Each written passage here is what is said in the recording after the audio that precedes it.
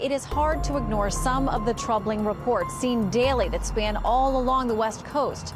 How a place with 58,000 homeless people can continue to function. The investigation revealing trash littered across every block. Says the Golden State has the worst quality of life in the nation.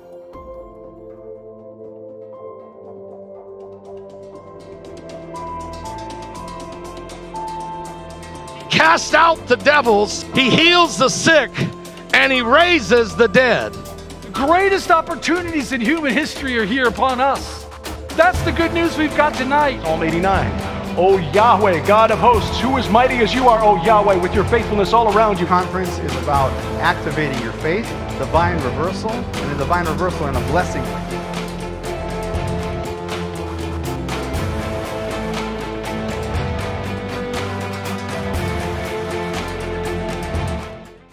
Hey everybody, it's Mike from Here the Watchmen. I'm coming at you here from Branson, Missouri at the Skywatch Defender Conference. It's been going on since 8 a.m. this morning. I am the MC, believe it or not. I mean, they called everybody else. Everybody else was busy, so they called me.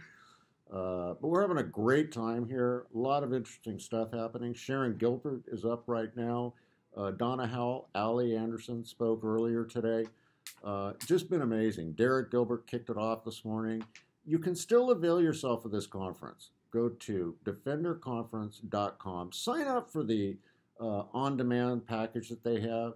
And if you do, email me, Mike Kerr, 777@gmail.com. I will send you 2 links so you can access, free of charge, 2 of our conferences that we've done at Here the Watchmen. You can have Dallas from last year, and you can have Long Island from 2 years ago. You'll see. Just email me, free of charge. Enjoy. Listen, today on the show, I corralled someone that I met here. I've met him before, but I pulled him off of his table. He had a line of people waiting, and I said, nope, you got to come with me because we're going to do a show. It is none other than Mr. Randy Conway. Randy, thank you so much for joining us today. Oh, my pleasure. My pleasure, brother. Now, Randy has written a series of books. And today we're going to talk about this book right here, Meet Me at the Cross. Okay, and this stuff, I'm telling you folks, this stuff is amazing. His work is amazing.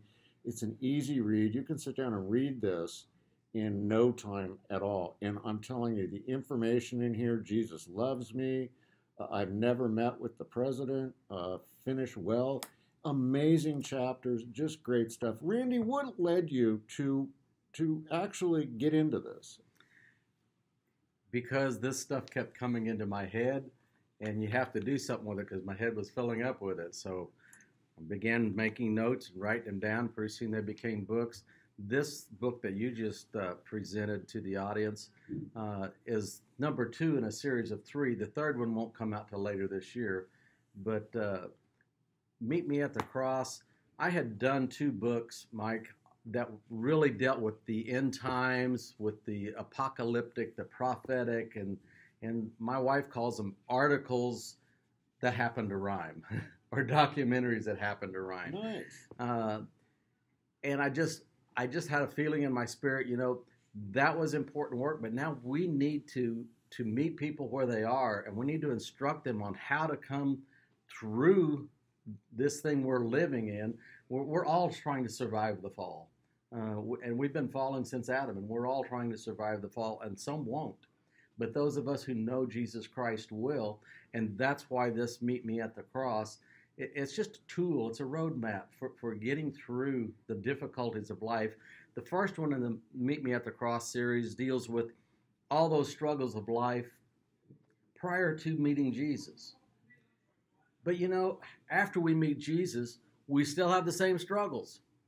It's just we have somebody to go through them with us. And that's what this book is about, is how we can deal with those struggles with the help of a Savior.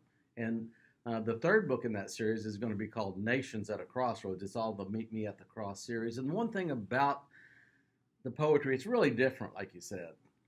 It's not a research book, although it covers the same topics that most of the researchers here at the conference are speaking about it in their great volumes of work. But with the poetry, you can start reading a single poem, and put the book down, and 2 weeks later you can pick it up and you can read a second poem. You haven't lost your place because each one carries its own story. Each one is its own little tiny miniature documentary, as my wife calls them, that happens to rhyme. So it's something different, but the message is still the same. We're covering the same type of information. This particular book that you chose to share with the audience today actually has what I call story poems. And this is the only book I've done out of the 4 that I have published that has story poems. And it takes some of the characters that we're familiar with from the Bible and creates an imaginary story about their life and how they were affected by the cross. Wow. And that's the only one of them that does that, and that was kind of fun. That was interesting. Well, I mean, you've attracted some big names. I mean, Joe Horn wrote the foreword to this book, and I know Steve Quayle is a fan of yours. You know, I didn't really attract anybody. I am very flattered by that term, but God led all those things. He just orchestrated so many things in our life that brought us together. Even the fact that I met Steve Quayle took extreme orchestration and the placement of people and events throughout a day that we even got together. So yeah, well, it's wonderful. Listen, I understand that because Steve Quayle baptized me, and the way that all that happened is crazy. I ended up at a conference I didn't want to go to because I was going to go fishing, and my wife went to the conference, and I was sitting there, and this guy comes in, and he was struggling to get out these boxes. And I asked him, hey, do you need some help? He said, I'd love some. And I set all the books up, and he said, I'll be back in like 10 minutes.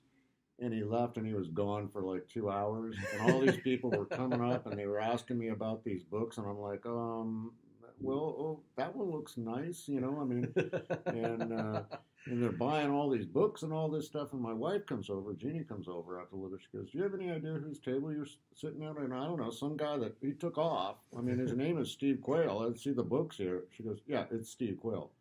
I said, and who is Steve Quayle? You know, that's where I was at that point. But I never went fishing. I spent the whole weekend there, and then Steve and Pastor Langford baptized me. I'm sure they regret that now. But, you know, it was an amazing journey. And that seems to be the way this all happens. So tell me, how did this begin for you? How did you all of a sudden start doing this? It was a journey.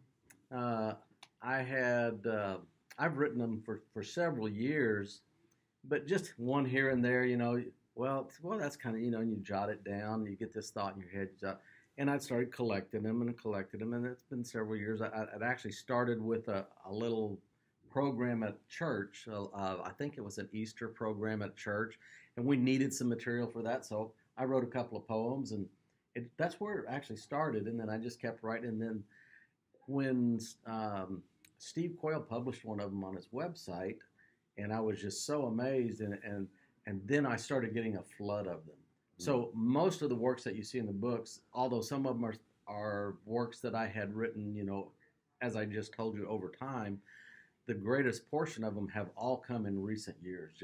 And I'll hear a speaker like at one of these conferences, and I'm just so filled with what they say and so inspired, and the Holy Spirit just moves me, and I want to comment on it.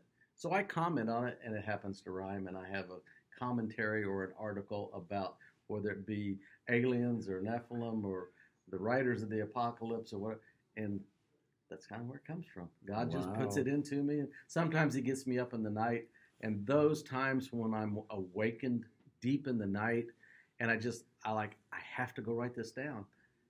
Those have been some of, obviously, my best work, because God has got me up and said, here's a word. Wow. Now, Randy, listen, you know, we just started this conference. I mean, for some of us, it started at like 5 a.m. this morning, right, folks? And I'll be here till 10 o'clock tonight, so if I start looking a little peaked here in a while, you know why. But what do you think so far? Oh, this is a wonderful conference.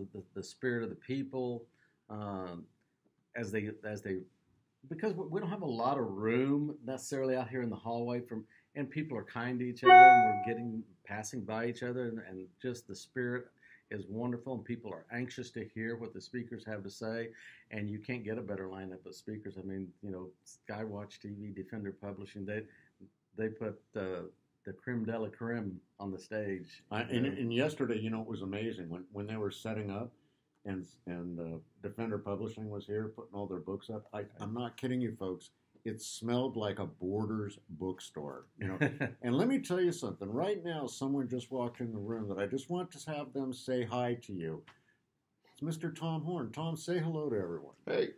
There he is. There he is. The man, the myth, the legend. The yes. legend, yeah. Yes. So we're really having a great time here, folks. And you can still, again, be a part of this. Please go to defenderconference.com. All you have to do is click sign up for the on-demand. You get it for 90 days. And again, we at Hear the Watchmen will send you 2 of our past conferences absolutely free of charge. Just email MikeKerr777@gmail.com or go to hearthewatchmen.com, click the contact button, and let me know that way.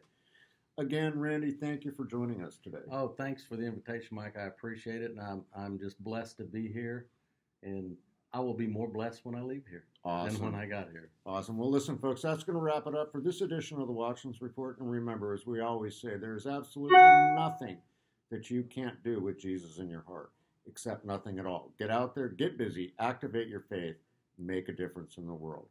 We'll see you next time. God bless. Amen.